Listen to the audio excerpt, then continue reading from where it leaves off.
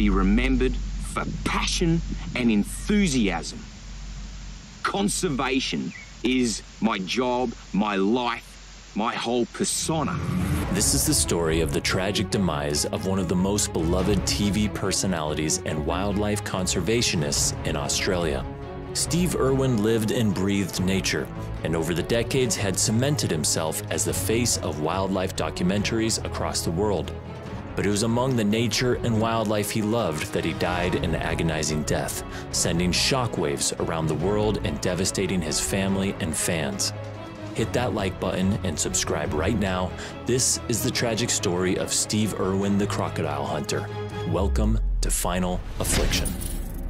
It was September 4th, 2006, another day at work for 44-year-old Steve Irwin as he loaded his truck with supplies and equipment and set off for the Bat Reef near Port Douglas in northeastern Australia.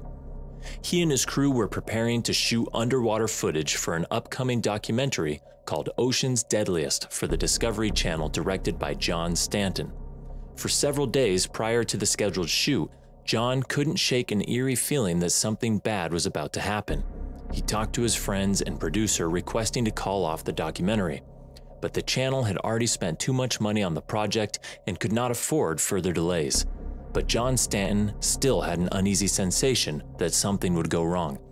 He drafted a will and reluctantly set off for the reef, accompanied by Steve Irwin and his cameraman Justin Lyons.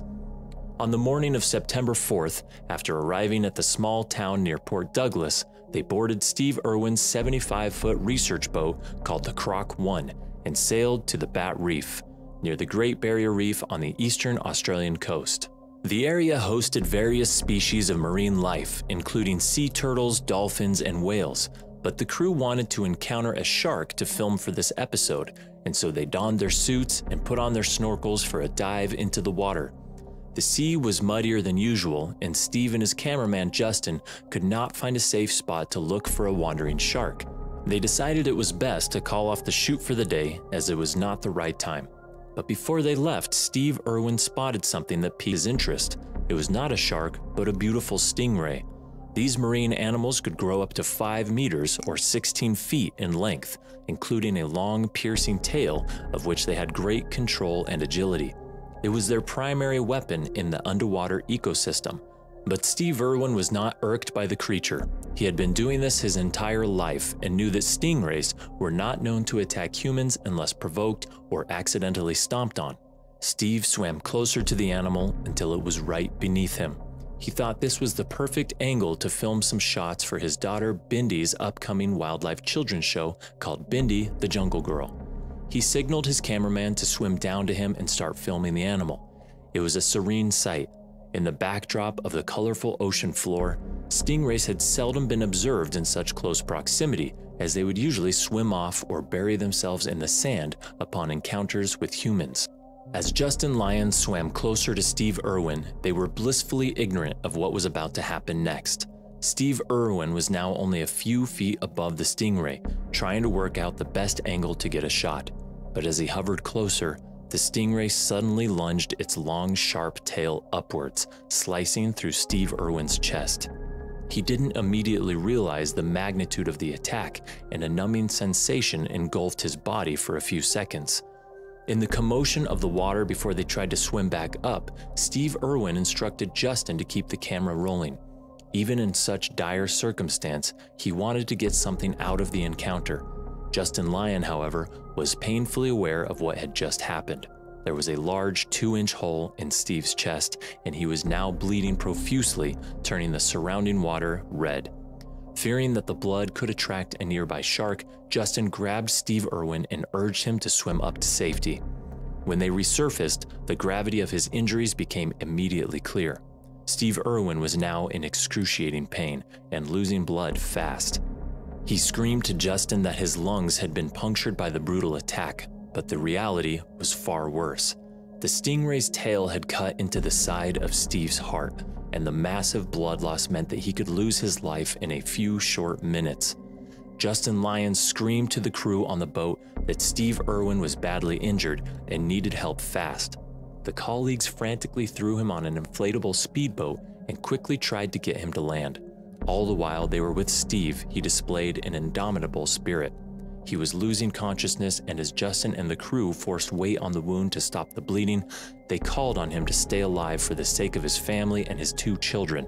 Steve Irwin realized these were indeed his final moments, and calmly said he was going to die as they administered CPR. A few minutes later, he stopped moving. His eyes closed and his face turned blue.